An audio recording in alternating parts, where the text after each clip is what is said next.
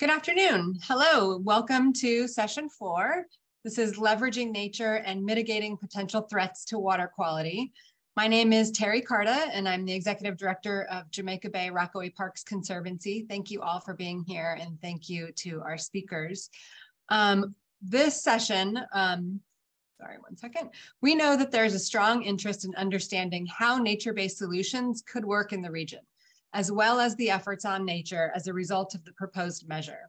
We're joined today by Pippa Brashear, Resilience Principal at Scape Landscape Architecture, and Dr. Philip Orton, Research Associate Professor at Stevens Institute of Technology.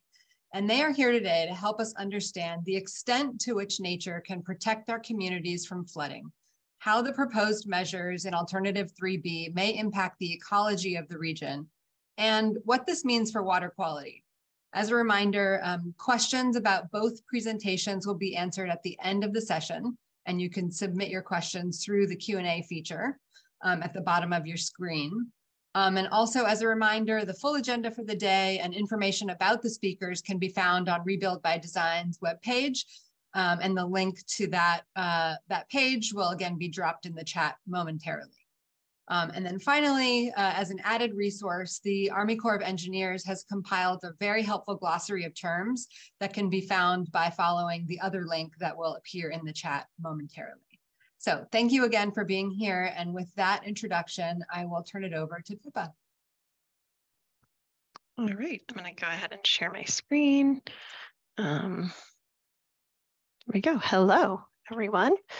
I'm Pippa Brashear. I am the Resilience Principal at Scape Landscape Architecture, and I'm trying.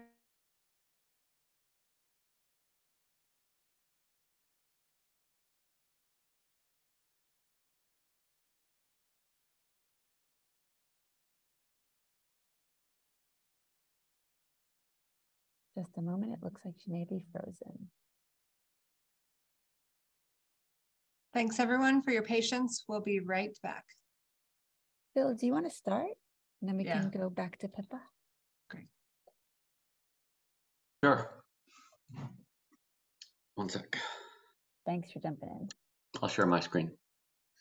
I don't think it matters too much, the order.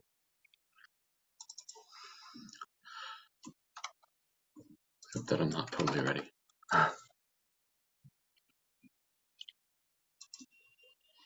All right, I'll ask you to let me know if I get into it. Is it showing presenter view or am I only seeing presenter view? You're good. Great. All right, let me get a pointer.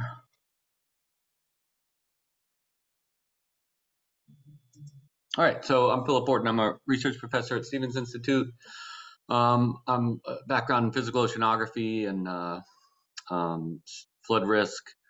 I'm one of the people behind storm surge forecasting that you might see, the Stevens Flood Advisory System, also a member of the New York City Panel on Climate Change since 2013, mapping flooding from monthly tidal flooding up to extreme event 100-year floods that you may have seen, looking at flood risk, and also been really involved in adaptation research over the past decade since Hurricane Sandy for the region. My funding in recent years has been mostly from NOAA and National Science Foundation. The NOAA project projects are through the National Estuarine Research Reserve that I'll mention, and then also through the Consortium for Climate Risk in the Urban Northeast, part now of what was called RISA, but now the Climate Adaptation Partnerships Program. All right, so I'll speak about water quality effects and migrating organism effects briefly. I'm more of a physical oceanographer, but I do have a master's degree in addition to my PhD in physical oceanography. I have a master's degree in marine science. So I have some expertise on these, but I'm also going to sort of drawing on expertise from a wider consortium of scientists who have been involved in the research with me. And then lastly, I'll speak about something I've worked on a lot, which is opportunities for leveraging nature to reduce coastal flooding, more looking at novel opportunities that haven't been investigated. Okay, what I mentioned about this consortium that I'm a part of, I obtained funding thanks to the Hudson River Nares partners like Sarah Fernald, who played a role, received some funding to study the estuary effects of storm surge barriers if they were to be built on the Hudson from 2019-2020. We had some different workshops, a project scoping workshop, a scientific workshop called Surge Barrier, Environmental Effects and Empirical Experience, and then a final scoping workshop. And those were more by invite, but pretty broad stakeholder workshops where we were getting input on what people were concerned about with storm surge barriers if they were on the Hudson. And then that environmental effects and empirical experience workshop had invited scientists from the UK and another Dutch scientist, and what we were looking for there, and then a lot of different researchers from the area and public stakeholders from government mainly, other than that, and nonprofits. What we were looking for there was to learn about, you know, the empirical experience from prior barriers being built in other countries, because there's very little, there is a lot of evidence that these surge barriers can be effective for reducing flooding, as you've heard already, but there's not a lot of before and after really detailed environmental studies. So we're looking for that kind of information, and we learned a lot. And some of the main topics of interest were, beyond that, were the surge barrier effects on migrating organisms. That's a harder one to understand, and there often hasn't been much data on migrating organisms before and after surge barriers have been built in prior decades. Many of them were built, like the Thames Barrier, many decades ago. And then the potential surge barrier effects on tidal wetlands, which require storm surge and flooding in order to get sedimentation in certain cases. Or they can require a river flood in the case of the Hudson, which isn't affected by the storm surge barrier. Okay, and one thing that we've been working on recently, which is a paper that lays out a research agenda on estuary impacts, is just worth briefly mentioning. This is sort of a group of those researchers who interacted in this project, where we're trying to put it into a peer-reviewed publication. And the title is Increased Utilization of Storm Surge Barriers, a Research Agenda on Estuary Impacts. And one thing I'll mention, you know, throughout that project, we interacted with the Corps of Engineers, and especially Bryce Weismiller and Kyle McKay most frequently, and then others also. And I definitely felt that they were as interested as the scientists in understanding, you know, the topics such as ecosystem impacts and water quality. And I do want to, you know, and that impressed me. And I do want to congratulate them in the New York district and all the collaborators, including the Colonel who we saw earlier, on a pretty impressive effort to get, you know, on a timeline, get the HAT study, this present draft report done. It's very detailed and thorough, and I've been reading a lot of it, thousands of pages of reports. So I think it's very impressive, and I think people who are concerned about flooding can be, you know, happy with the fact that there's all this effort, you know, is being focused on this topic in a fairly capable way, at least, you know. So, but as people know, I might be a little more of a critic, and now, you know, come to some criticisms in a few cases of what they could do better. So in terms of water quality, oxygenation, and meaning by that term oxygenation of the water, you hear the term hypoxia, for example, or anoxia, meaning no oxygen. Algal blooms, pathogens. The questions that people asked, and we were given these questions beforehand. One was, what are the water quality risks related to HATS, the Harbor and Tributary Study, which I'll refer to from now on as HATS. How will combined sewer overflows be dealt with? And we've already heard that today. Just taking some of the report, you know, the effects and consequences of the alternative plans, they found that the impacts to dissolved oxygen were anticipated to have a impact rating sort of in a qualitative scale of low to moderate. Impacts to turbidity, similarly low to moderate, and that could be from building these barriers in the waterways out to the operation of them in future decades. So I think that's the short answer. There will be more research done on these, as was mentioned earlier. This is the Tier 1 EIS at this point. The physical obstruction to flows when barriers are open is being, you know, I think that these impacts aren't large. Yesterday, Dave Ralston gave a talk at Hudson River Foundation where he compared it, some of the initial impacts on the physical conditions to be similar to the dredging project that occurred over the past, you know, since 2000, the deepening of the shipping channels. So because they have a lot of gates and a lot of open flow area for the tides, they're not really dramatically reducing the physical or changing the physical conditions. And so the water quality impacts aren't expected to be dramatic, you know, or large, but so far they've rated them as low to moderate. The closures, of course, are a much more extreme, acute, but short-term effect. And we have a publication coming out very soon. It just got accepted on what happens when you close the barriers. If they were to be built on the Hudson, actually, we're looking throughout that study more at the Hudson barriers. They temporarily prevent flushing of pollutants. There was some research already done by the New York City DEP looking at Jamaica Bay. And they looked at, if there's a longer, any accompanying storm-driven rainfall, of course, is trapped temporarily, and that's there could be CSOs with sewage pathogens, and that was one of the concerns. If there was a longer-term closure, they looked at short-term closures and then also a 4-day-long closure, and that would require a very long-term sort of storm surge event in addition to rainfall. Then that could be that could be a concern that you would have very high pathogen concentrations, and one topic that comes up a lot is this, whether or not the water levels from a river that are trapped behind, say, Jamaica Bay or the Hackensack, maybe is a really good question. How much of a chance is there of flooding from the fresh water that gets trapped behind a closed barrier? We studied that for the Hudson, and we found that it didn't, it would be very unlikely to cause flooding behind the barriers because the delay between the rainfall and the Hudson running off versus when the storm surge occurs. Now in the Hackensack, it's a much smaller watershed. I think that would need to be studied, and I think these are being studied, but that is an important question also. And as already mentioned, more detailed modeling of some of these topics is planned in the coming phases of the HAT study. In terms of pollution and public health, two of the questions were public health effects of closing gates in areas that have contaminated fill and adjacent Superfund sites. And then also somebody asked to clarify public health risks of flooding by polluted waters.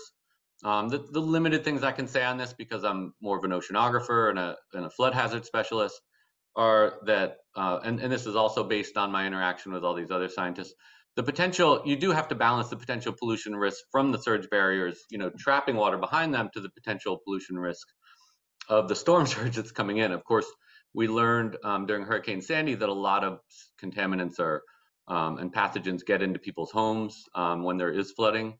So if there is no flooding because you've closed barriers, then that could be a net positive. It could actually reduce the exposure of people to contaminants. So you've got to balance those two things. Small scale surge barriers on Newtown Creek and Gowanus are an interesting example, or even Kilba and Cole when you've got the Passaic River nearby, a Superfund site also, and a lot of Arthur Kill also, I guess, too. There will need to be a lot of careful research on the rain runoff in general behind these barriers to understand how much pumping is needed, because pumping is needed to get water out so that it doesn't pile up in Gowanus, that all this polluted water isn't piling up if there's heavy rainfall coincident with a storm surge. So that is something that needs to be studied more and planned for and put into the cost planning. Another important concern with the surge barriers that was shown in this presentation yesterday, I think you could probably get it at hudsonriver.org on their website at some point. Dave Ralston's talk was on sediment transport around a surge barrier, and there's a lot of erosion in the areas around the surge barrier, even kilometers away. There's enhanced erosion, and that could lead to remobilization of contaminated sediments in some of these areas. And I think that might have even been mentioned by Brace earlier, that's a concern. All right, moving on to ecological impacts. The question that was asked, or the general question, is how will ecological biodiversity and habitat connectivity be addressed through this project? There's just one topic of concern for me here, and I'll defer the rest to the Corps of Engineers and their reports. But there is the NIBEM model, which is sort of a little bit more on the qualitative side of predicting a lot of different environmental effects. But that model doesn't yet have any ecosystem connectivity built into it. It just looks at localized changes in salinity, velocity, but it doesn't yet look at the connectivity of ecosystems. So migrating organisms is still a big concern. When you have surge barriers like this one, and I'm not sure if this is I think any of these are preliminary designs, but there's these auxiliary flow gates that are just meant for increasing the tidal flow. And then you've got your navigation gates. The currents are typically, in any study, the Ralston study that was presented at Hudson River Foundation or the Corps of Engineers work shows that with this amount of openness to tidal flow, which is more than 50% open cross-sectional area, you still have an enhancement or an increase in the flood and the tide currents of almost double. So when you have very strong currents through these gates and eddying and stronger turbulence, that could be a detriment to migrating menhaden or I imagine striped bass. I think bigger fish are probably less likely to be interfered with.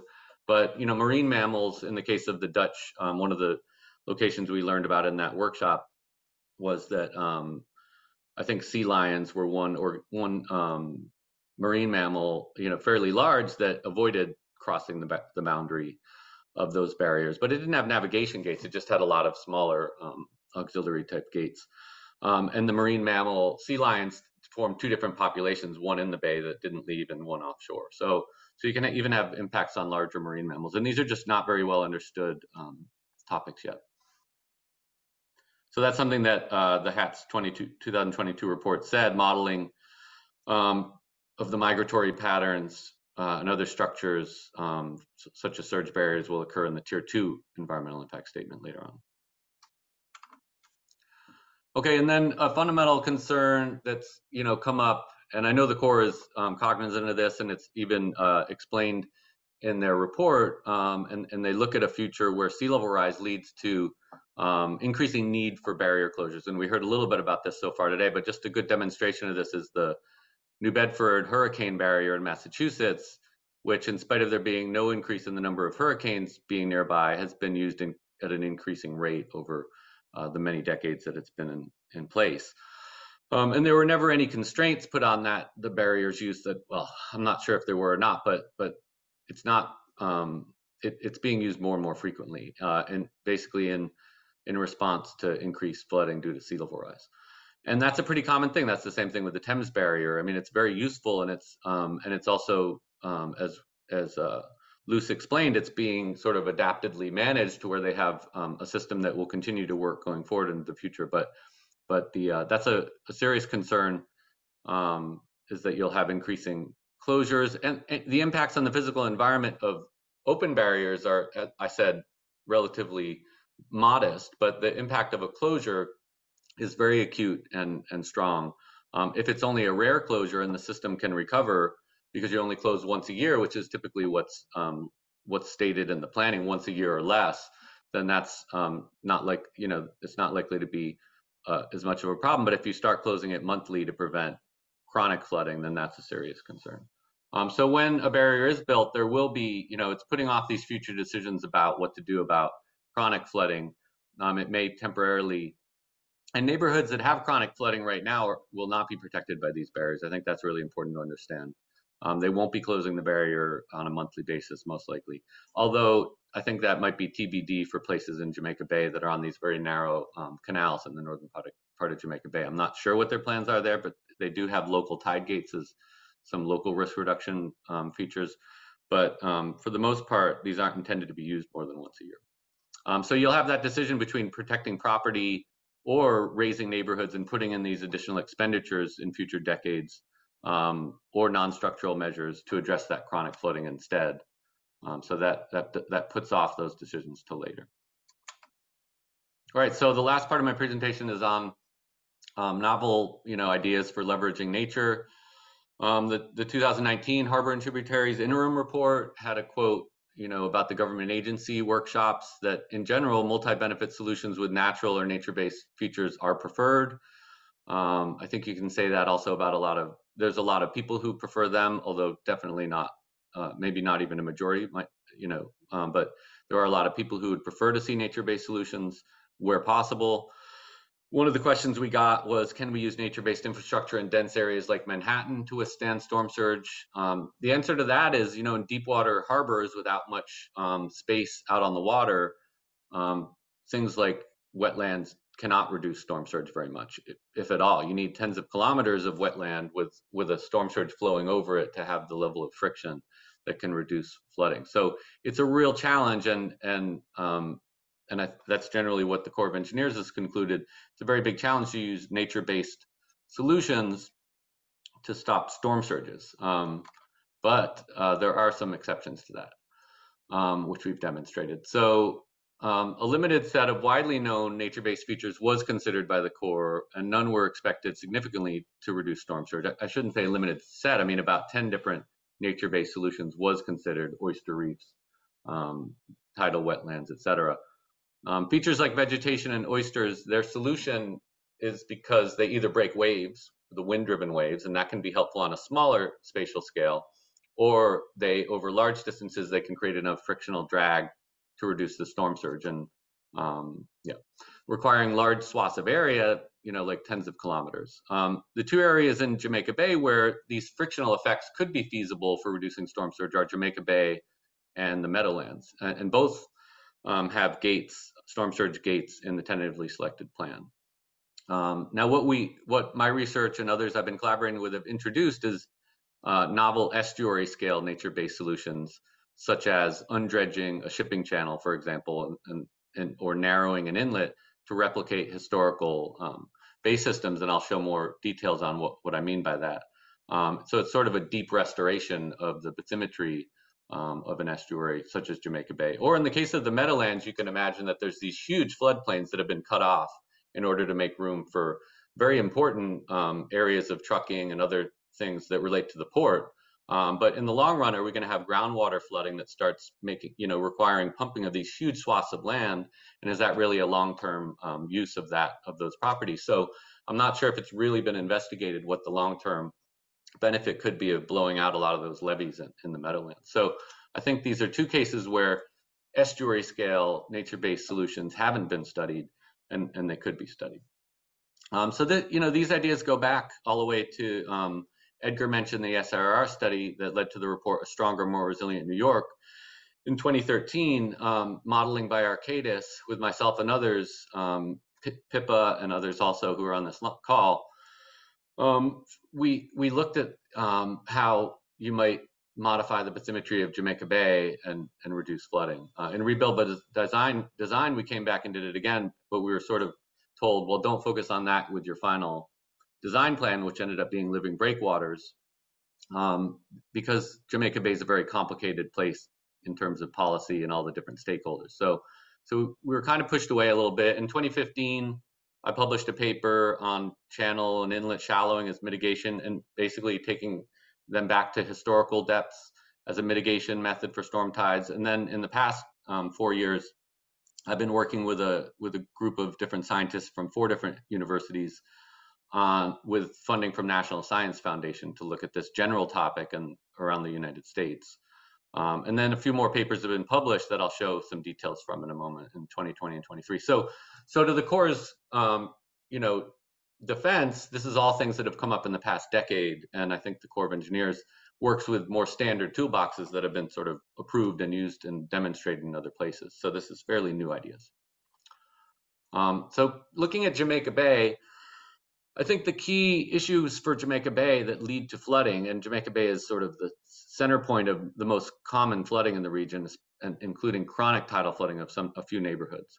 It's that we have low-lying neighborhoods surrounding the bay that were built on landfill, including airports, Floyd Bennett Field originally, and now Kennedy Airport, which is actually fairly high elevation on that airport property. You've got sea level rise, which is certainly a big part of the problem, and it's leading to accelerating tidal flooding. And lastly, you have this amplification of high tides. The monthly high tide is nearly a foot higher than the monthly high tide, or otherwise known as spring tide, at Manhattan. So the dredging of the harbor actually hasn't really changed the tides very much, and that's been studied by my colleagues, including Dave Ralston. But Jamaica Bay is this, and that's because it's a river, and so the tide propagates up the Hudson, and it was also always a very open system. Dredging Ambrose Channel, which is a fairly narrow channel, really hasn't changed the tides in those areas. But Jamaica Bay has very large amplified tides. Also, the Hackensack has amplified tides, so some of the bigger tides in the area. One other place here that stands out like an elephant in the room is Long Island Sound. Long Island Sound naturally has a resonance to it that leads to very high tides that have always been there. And so developments in Long Island Sound tend to be more elevated, and they don't have much of a chronic flooding problem in Long Island Sound. So these are the 3 things that lead to the flooding of Jamaica Bay. So what we've done over the past 8 years is create a model. This is collaborative work with Eric Sanderson, published in 2020, creating a model of Jamaica Bay of the 1870s. We actually have tide observations that we can validate that model with. It had a very narrow inlet, a lot more shallow areas, sort of replete with sediment. Now we've got a blown, basically it was converted into a port. I'm having advanced issues.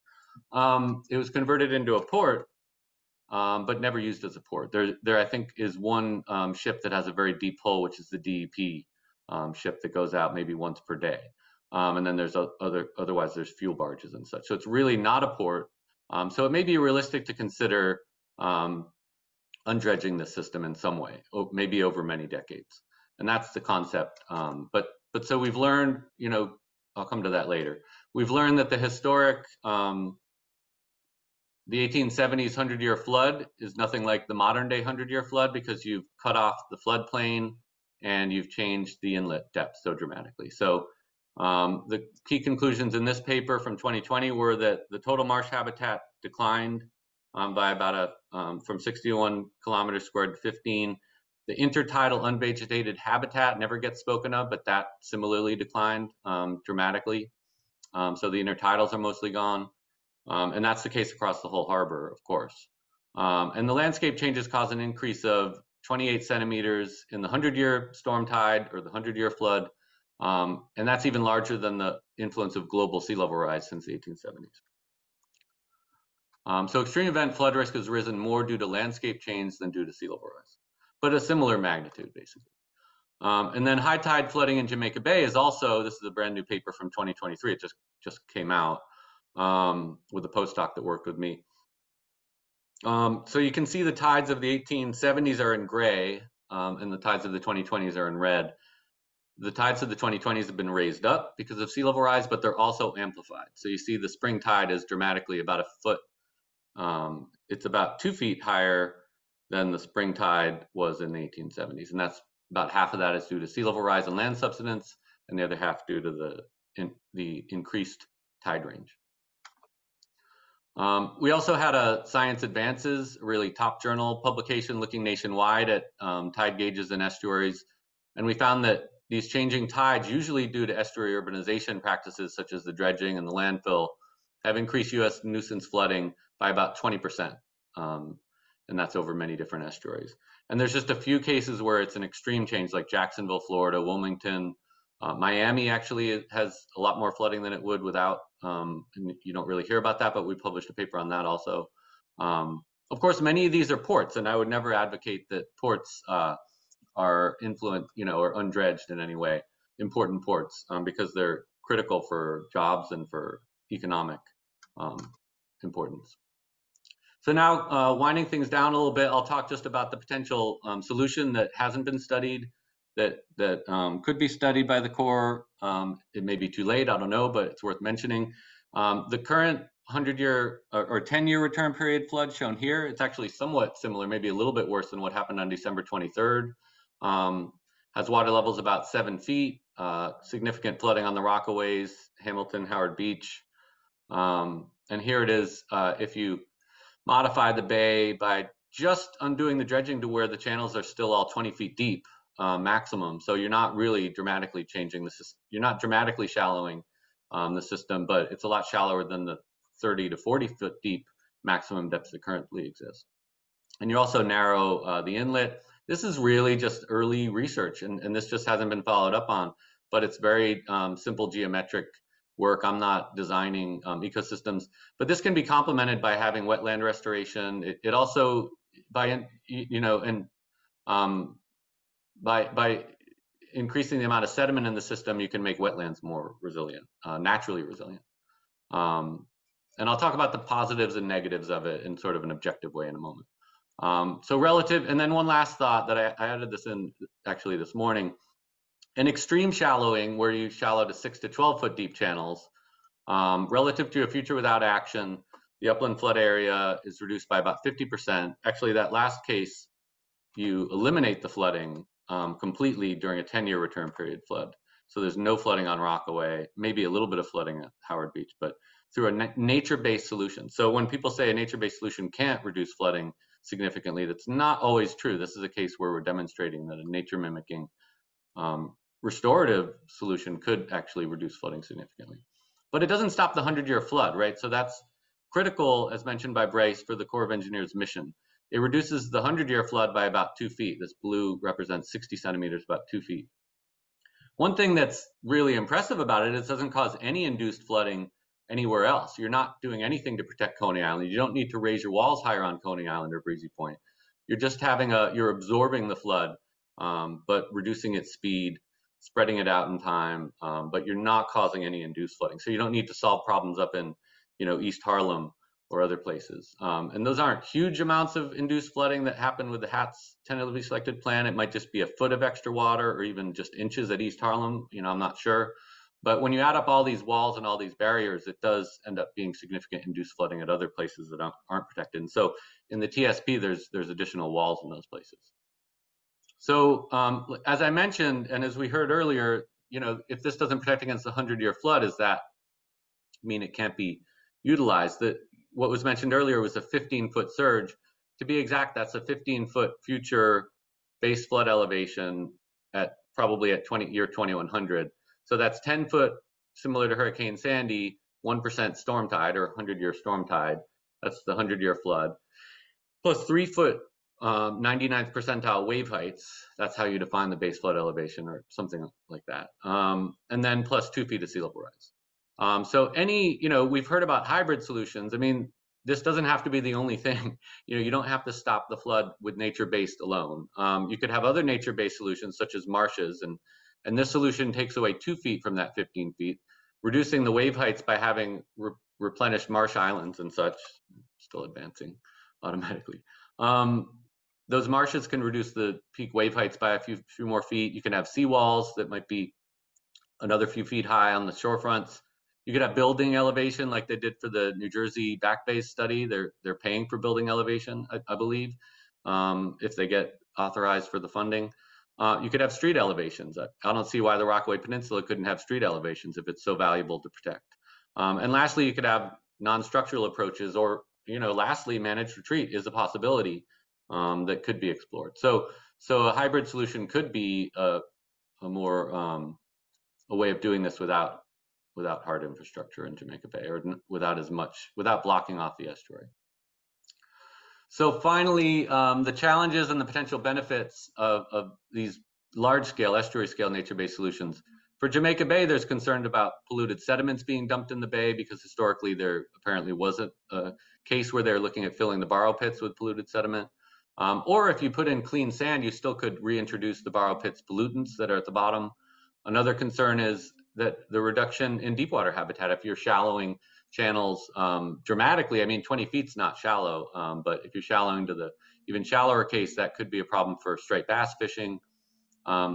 And the speed, I think it's totally understandable, the speed of modification of the system, or just of the benthic habitat, if we were to dump a lot of sediment in Jamaica Bay, could harm benthic organisms. What I'm proposing is, you could potentially just take all the sediment that's being pulled out of Ambrose Channel every year, which is hundreds of thousands of cubic yards of sediment, and be pumping it to the inlet and allowing it to come in naturally with the flood tide current. So it's not something that would be done over 5 years or 10 years. It could be something that could be done over decades. And it could be complementary to storm surge, well, maybe not to storm surge barriers, but to other solutions, I think. And then lastly, the availability of clean sediments offshore of the volume that would be needed, tens of millions of cubic yards, is an important question. But this just hasn't been studied, so we don't know what of these concerns are really in the way of having these kinds of solutions for Jamaica Bay, or for the Meadowlands for that matter. So the potential benefits, apart from the flood risk reduction that we have demonstrated in many studies, is that it doesn't reflect floods out to other locations, no induced flooding. You can have a self-sustaining natural sediment marsh system. Right now, the system is deemed to be unsustainable. At least most of the marshes don't have enough sedimentation on them because there's not much sediment in Jamaica Bay. And also in that Petite study and some other studies, it's been shown that a lot of the sediments end up in the deep channels during storms. And then water quality can be improved if you have, our preliminary research showed a large reduction in hypoxic area. And that's mainly because you're just getting rid of these deep stagnant borrow pit zones. And when you shallow the water, then you're more likely to have aeration of the deeper water. You can have increased intertidal habitat, so you're losing the deep water habitat, but you've got plentiful deep water habitat in the region. You would get increased intertidal habitat, and that could be a positive. And lastly, you're avoiding temporary solutions to sea level rise, which is a long-term problem. So you're not making this temporary solution that you're going to have to come back to in 50 years or later this century to deal with. So my final conclusions: the water quality impacts of the HATS study tentatively selected plan are predicted to be low to moderate, but will be further studied. Impacts of marine organisms are poorly understood and still being quantified in the HATS study. Impacts of surge barriers generally scale with the frequency of closure. Sea level rise will eventually cause rising chronic flooding, and that will need to be addressed and could cause overuse of barrier closures. Nature-based solutions under HATS, a limited set of nature-based solutions was considered, and none were expected to significantly reduce storm surge. Most locations in New York, New Jersey harbor, I agree, they cannot be protected using nature-based solutions alone. And they will later be planned and evaluated for reducing small chronic floods and other co-benefits. Lastly, many stakeholders and residents prefer to see an exhaustive evaluation of nature-based solutions to flooding, which hasn't happened. However, new ideas for estuary scale nature-based solutions have not been studied by the Corps and may be applicable for locations like the Meadowlands or Jamaica Bay. And I have references at the back of my presentation. Thank you. Thank you so much, Philip, and we'll turn back to Pippa now. Thanks. All right, let's try to get this right.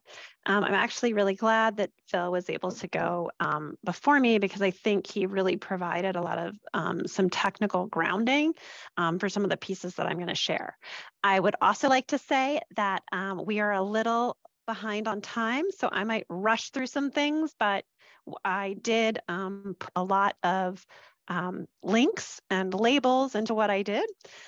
So I'm really building on what the session 3 group, particularly Luce, talked about, as well as what Phil did, to really try to talk about how we integrate nature into adapted shorelines and some of the measures that we've talked about, and give you some visual examples from elsewhere, but also right here in New York City.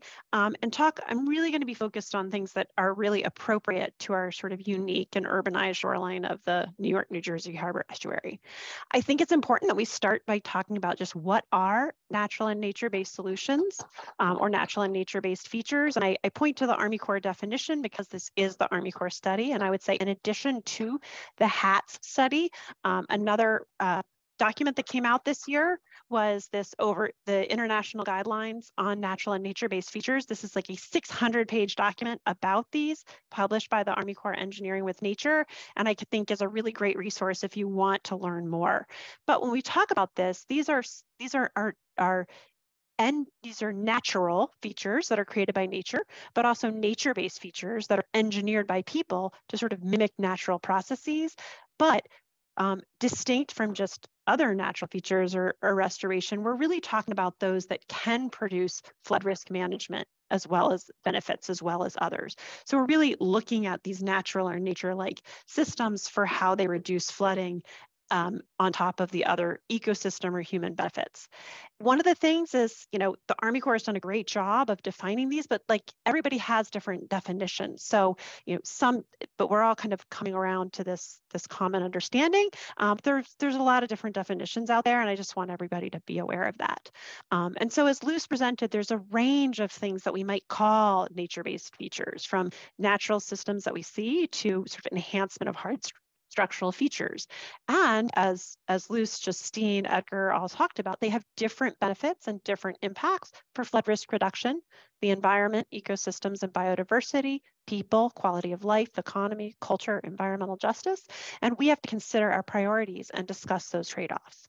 As has been said, many nature-based features work by reducing waves and won't necessarily address that 100-year storm, but maybe you want to address that 100-year storm through retreat or home elevation. These are trade-offs, and different features do different things. So some of the questions that people asked was, what are the extent that these can be used to help build flood protection in the region? What types of NNBF are feasible for our community? And the lens that I kind of want to look at this through is, how might natural and nature-based features be integrated into the HATS proposal? What are the places, 4 natural and nature-based features there. And I think that was introduced by the Colonel earlier that, and Phil alluded to, the Corps has looked at a lot of different measures throughout, and the primary components of the HATS proposal are not the natural and nature-based features because of that assessment of their ability to address the 100-year storm. But how can they be integrated into some of those measures or layered on to use to make this, to help some of those features? And I'm going to talk about a few ways. So one is to enhance for people, for habitat, the existing measures. And Luce talked a little bit about this, but what I mean by here is integrating natural features and engineered features that enhance the shore-based measures and risk reduction measures that the Corps is included. And what this does is it creates habitat, supports biodiversity, it can help offset environmental impacts of hard structures, and provide a range of ecosystem benefits. An example project that I think is a good reference to conceptually understand what we mean by this is the Central Seawall Project in Seattle. Seattle had to replace their seawall, but they were very concerned about migratory salmon, right? And so they built in features. You see these textured walls, you see light penetrate, you see a high deck that allows for light to get in and light to penetrate through. More light and these textured complex surfaces in the intertidal and shallow tidal subzones are things that that attract aquatic species. This was designed specifically for salmon, but many of these principles are true for fish in our harbor, but they would be neat to thought about. But you can walk around New York City and see some of these measures in place. This is an installation at the end of One Huron Street in Brooklyn, where we've incorporated a project that our office did, where we incorporated some ecological measures with revetment. You know, there wasn't enough space, there wasn't a decision to use a living shoreline or something here, but we can incorporate those ecological measures.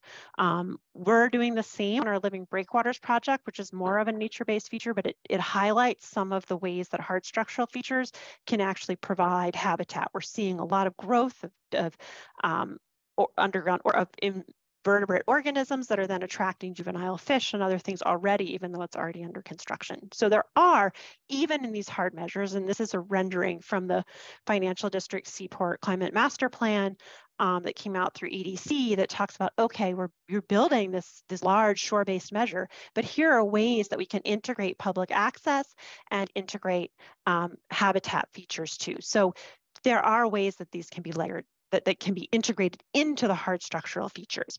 Now, the other aspect is layering natural and nature-based features onto those shore-based measures to reduce waves, or as Phil just alluded to, even reduce surge. And these include things like living shorelines as well as restoring natural systems. And these have many of the similar benefits, but they also can tend to be used to reduce erosion and wave action. So don't lose those onshore features that you already have. It can help reduce the height of onshore features and, related to that, often the cost, and help preserve the natural shorelines that we already have.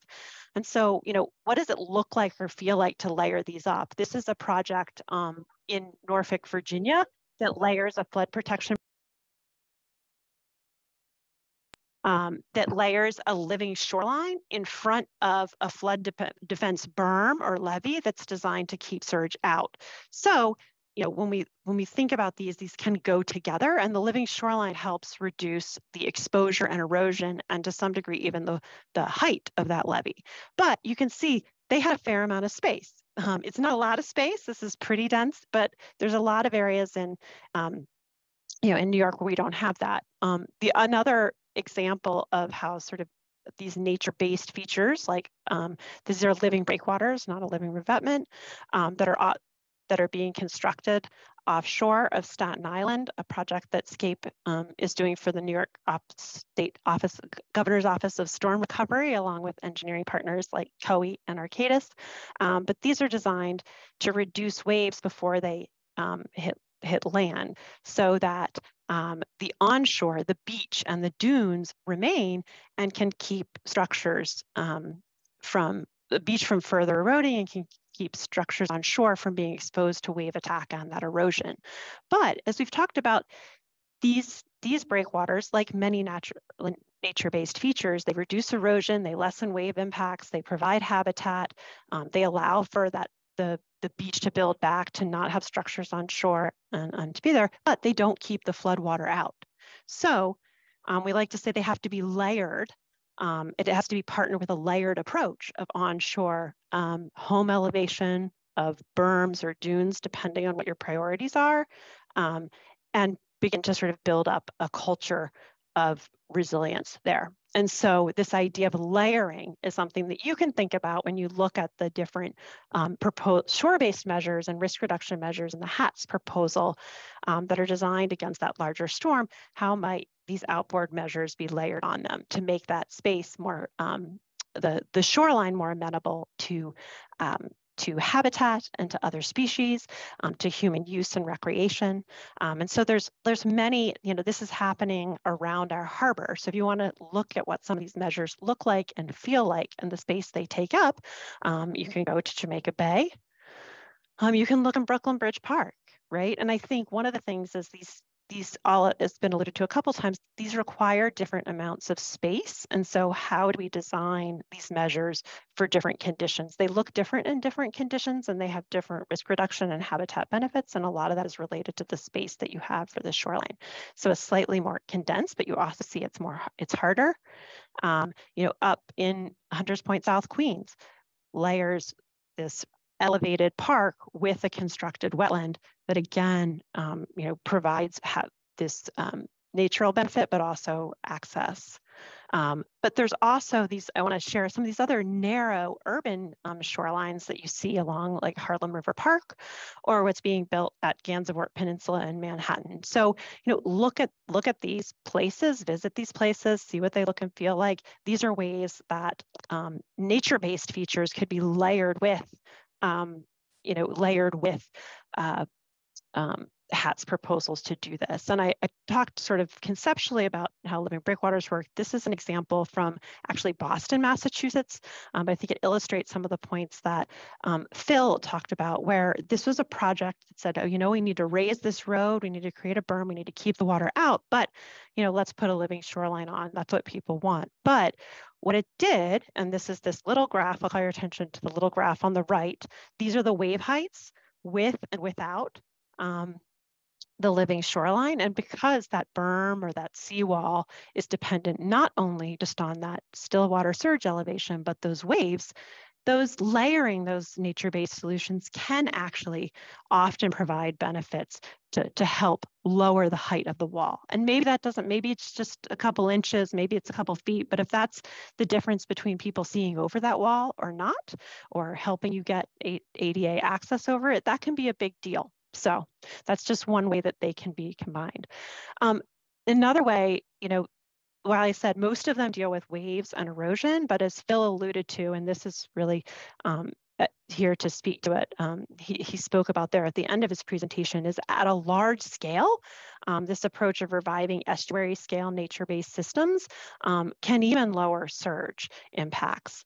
And you could think about this as nature-based, or think about this as restoration, but I think it's slightly different than traditional restoration in something that Phil highlighted, where these conditions, we've altered our estuaries and the waterways so much that, what are we restoring to? We're not actually sort of going back to a historic restoration, but creating something new and really thinking about, not only how is that going to help now the habitat, but how is that going to help us manage flood risk and maybe reduce onshore surge and erosion. And so, things are happening at this scale in our region. In Jamaica Bay, the Marsh Island restoration that the Army Corps is doing, and that the Army Corps' Philadelphia district is doing a lot in Barnegat Bay. I'd be remiss not to mention the Meadowlands restoration work, right? So there is this large scale work that's going on and should be thought of in the context of the HAT study.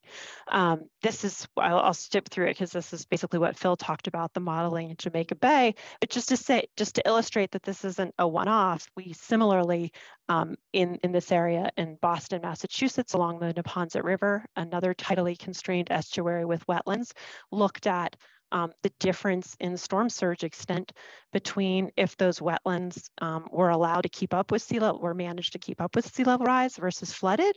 And it had a small impact in the extent of flooding. Now that extent of flooding was small, but it was the difference between a transit rail station flooding and not. And so that can matter. So I think this is a way of thinking about some of the efforts that Bill and the others have discussed about how they might layer on with some of the shore-based measures that are in the HAT study.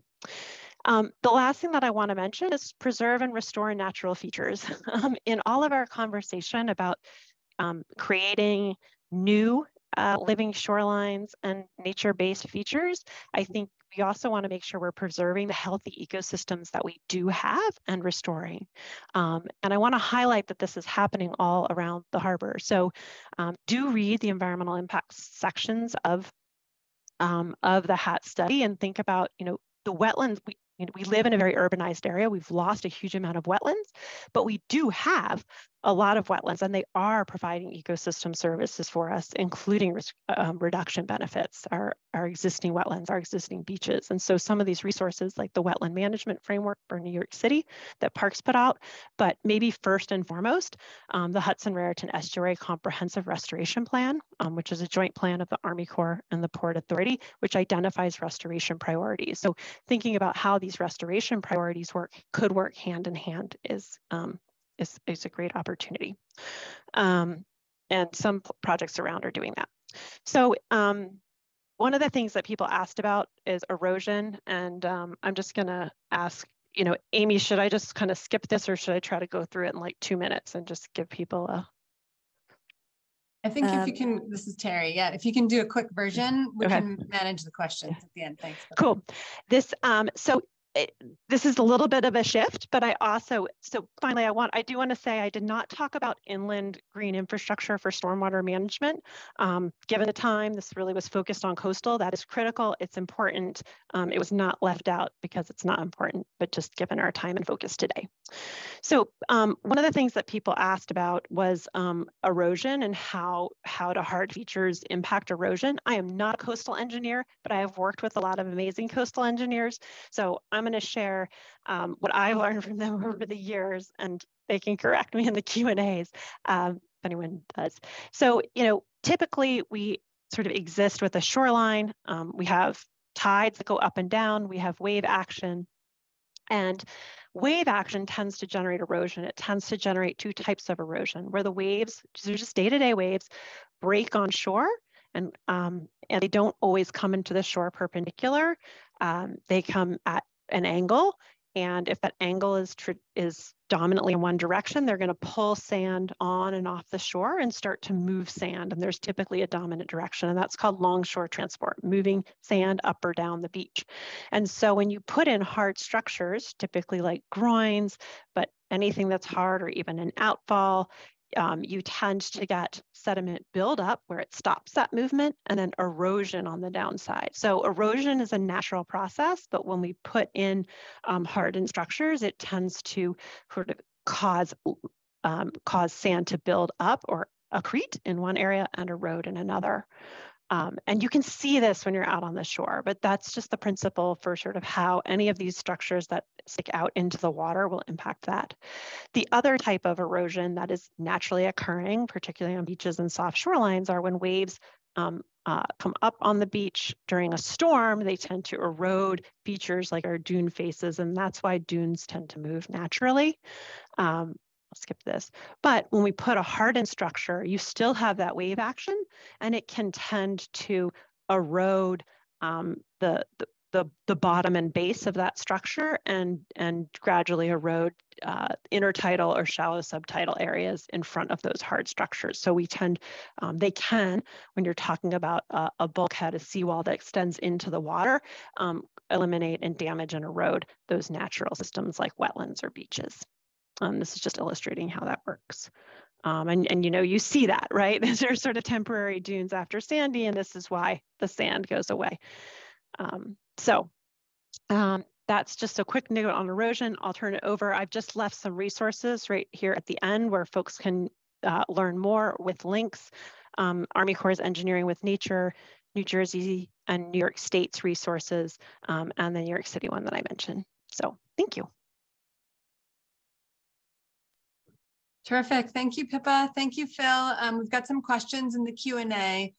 There's one, Phil, that I'll pull out right away. If you can give a very short summary response for everybody, in addition to what you put in the chat. And the question is really about the change in flow, and the Jamaica Bay example, when the gates are opened, that the flow could be up to 2 times what it is without the gates, in addition to any potential impacts on wildlife, on species. Can you speak very quickly to potential changes in loss of marshlands? And would the open gates exacerbate marsh loss? And then you also spoke a little bit about the intertidal zone and intertidal habitat loss, if you can address that quickly for the whole group. Sure. As I showed, Jamaica Bay's lost a lot of its intertidal habitat. It's lost 75% of it, about 75% of its wetlands. There's some debate, I think, still whether or not, some of the marshes in Jamaica Bay, like Joko, may still be rising quickly enough from sedimentation on top of them to keep up with sea level rise, but many of them are not.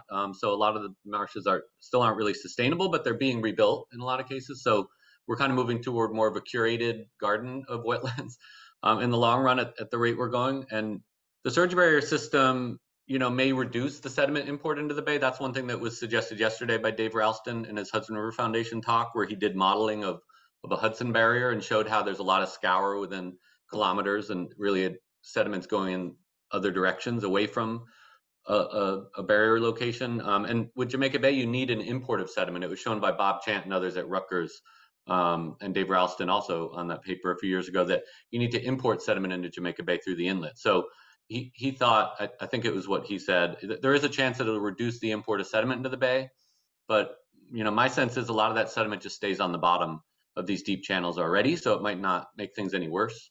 And then there's a paper by Tognan and others about the Venice Lagoon, where they sort of lay out this concern, this broad concern, that if you're reliant on storms at a coastal tidal wetland, if you're relying on storms to inundate the wetland, the flooding might be important to the wetlands because it drops sediment on top of the wetlands. So that might be an important factor that could be lost that helps those wetlands rise with sea level rise, because they need to be building land up. So that sedimentation from flooding could be something that could be missed. So that could be a problem.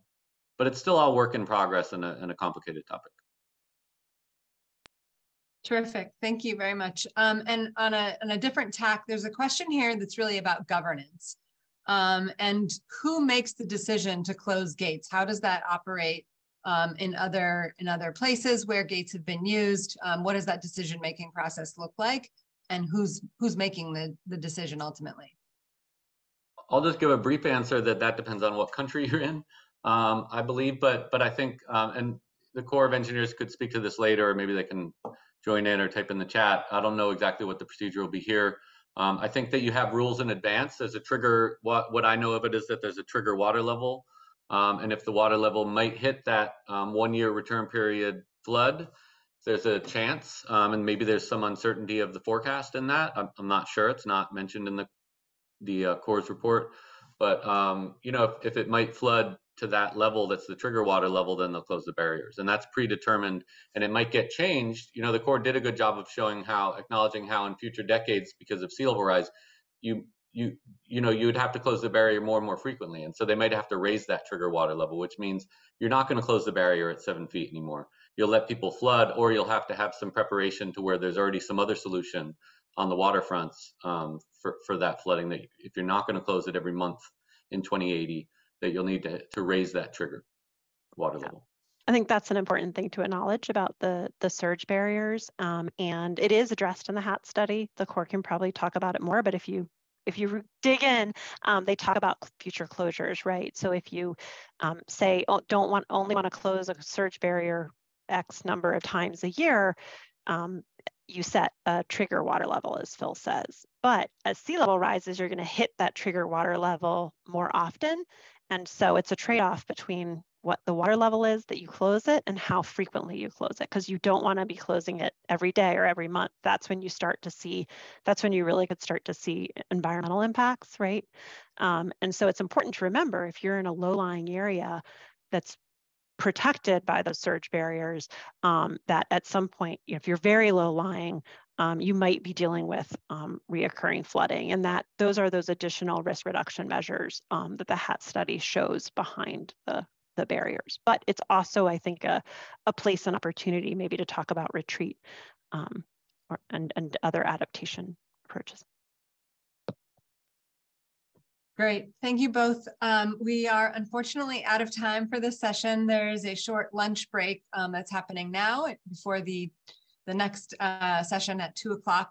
I will encourage everybody, if you haven't done so already, to please put any remaining questions in the Q&A, and we are collecting all of those, and we'll be sure to or try our best to address them even after today's session.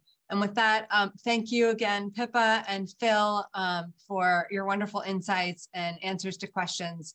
I think we're all learning a lot here all day. And with that, I think we're moving to a break. Thanks, everyone.